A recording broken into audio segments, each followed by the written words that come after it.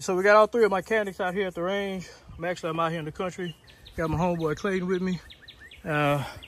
Probably a lot better shooter than I am, ex-military. Appreciate your service, sir.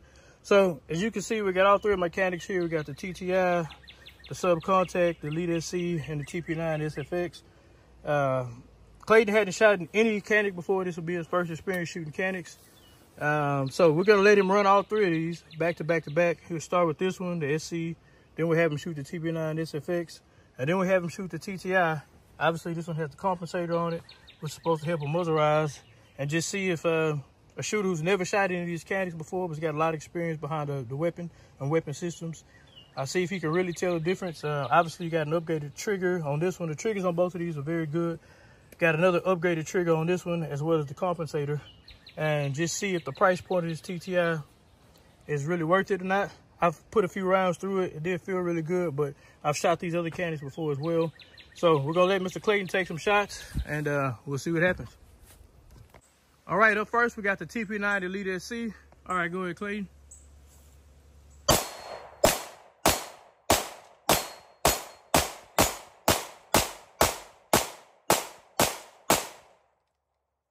So I definitely like the balance of this gun. The recoil is nice. You know, it's only probably got 2 millimeters of lift, which is easy to reset. And I like the safety pull on the trigger. It's easy to figure out the difference between the safety and pressure zone. So overall, that was your first experience shooting the Canik. So what'd you think? I think it's a high quality gun. Think it's high quality? I do. Like the trigger? I do like the trigger. I like the difference between the safety pull and the pressure zone. Okay. A lot of guns, you can't tell where the safety zone pulls and where the pressure zone. And that was my first time shooting it. It was easy to find. Okay. So that was his first shot with the TP9 Elite SC. Now we're gonna go grab the TP9 SFX and take some shots. All right, now we're back with the TP9 SFX. About to take some shots with this one and see what he thinks. All right, Mr. Clayton, on you.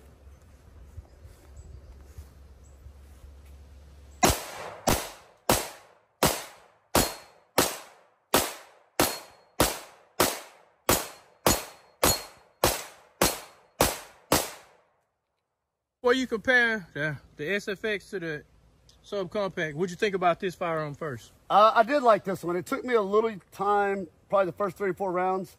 It's a little heavy up top, so I kept resetting low, if that makes sense. Yeah. It took me about 3 or 4 yards, but once I got used to it, I like the handle of the trigger. I like the balance. It's a little heavier topside for my opinion, but I think it's a good handling firearm. Okay, so now compare the SFX to the TP9 Elite SC, the Subcompact. I like the SC more. I think on daily carry or something where somebody hasn't shot a lot, the balance of that gun and the ability to keep it downrange on target is a whole lot easier. Okay. All right, so now let's go grab the TTI Combat and see what you think about that one. Yep. Now we got the TTI Combat. This will be his first shots running through with this weapon. I'm excited to see how my man likes it. All right, on you, Mr. Clayton.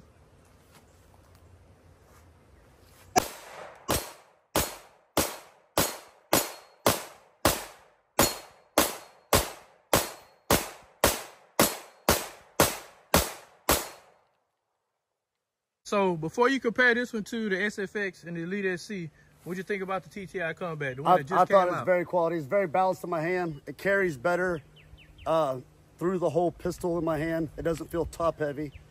It felt easier to keep pointed down range on target. So compare the trigger between the TTI Combat and the other two. The safety pull on this one is not as pronounced on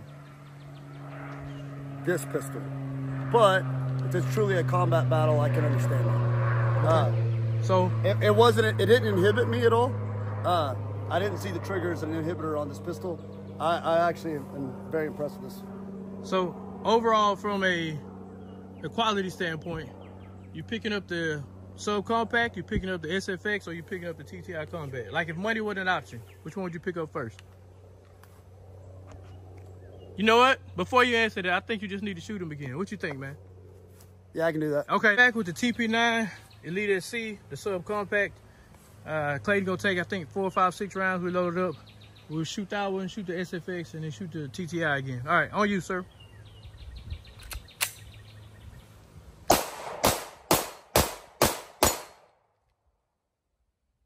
All right, now we got the TP9 SFX. All right, go ahead and run some rounds through it.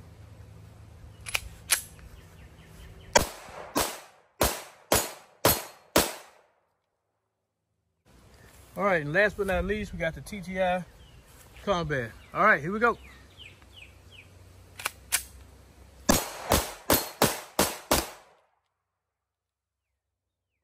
All right, so what you thinking?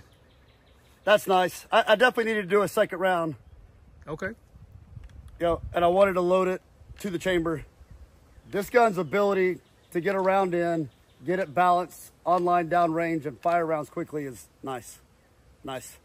This is only my second time shooting this gun, and at the rate of fire that I was shooting, to hit that target 5 times in a row that fast with the balance of this gun, I'm very impressed.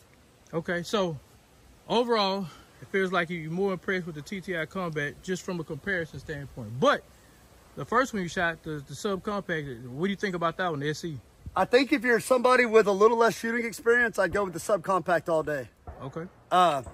The ability to handle the slide, the balance of it, the point and click nature of it, it is a very fine shooting pistol. So you're still a Canik fan?